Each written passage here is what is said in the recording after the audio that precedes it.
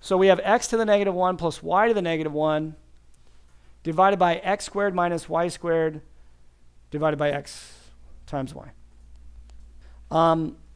Anybody remember what x to the negative 1 means?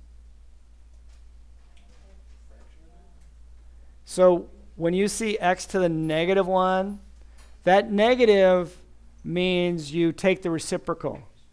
So if it's x over 1 to the negative 1 power, it becomes 1 over x to the positive 1 power.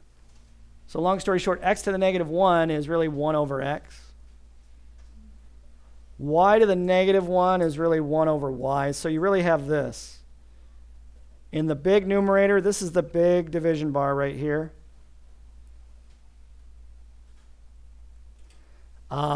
In the numerator of the big fraction, you really have 1 over x plus 1 over y.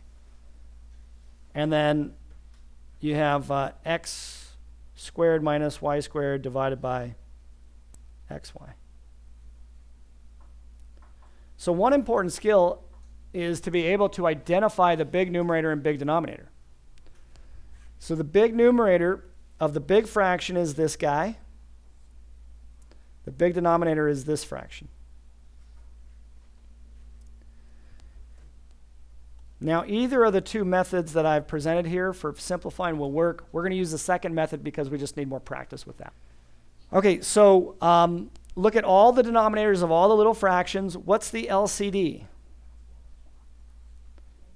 Okay, you need an x, you need a y, and you need an x times y. Hey, it's all there, right?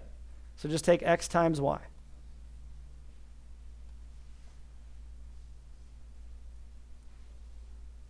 Okay. So what does that mean? Okay, focus your eyes on the big division bar, which is this one right here, right next to that dot. We're going to multiply numerator and denominator of the big fraction by 1 in the form of xy divided by xy. X times y divided by x times y. So what does that mean? Here's another thing you have to understand. That big division bar, any division bar, is a grouping symbol. So you can put in a set of parentheses here around the big numerator and a set here around the big denominator. It's actually not as important in that one since it is a single fraction, but I'll put it in there anyway because it doesn't hurt.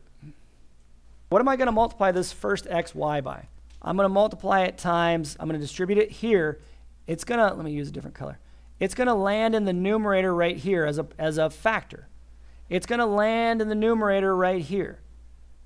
So what you want to be able to do is get in the habit of not writing down all the details. It just gets muddy. And do the simplification right now. So I'll show you what's going on in your head over here. When you distribute to this guy, what is it? It's 1 over x times y. And that's the reason why this guy lands in the numerator, because it's really over 1, and you multiply straight across, and you get x times y over x. But you don't even have to think of it that far if you don't want to. If you want to think of it like that when you do the distribution, that's fine. You can see what the answer should be when it simplifies. What is 1 over x over y?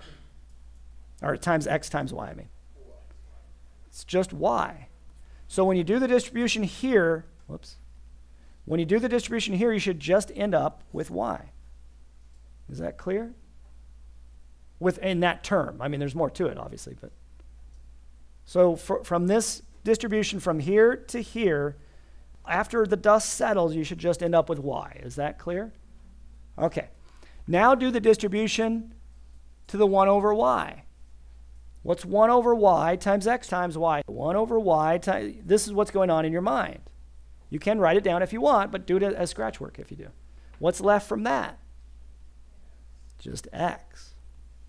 So you get y plus x in the big numerator left over. You're cleaning it up.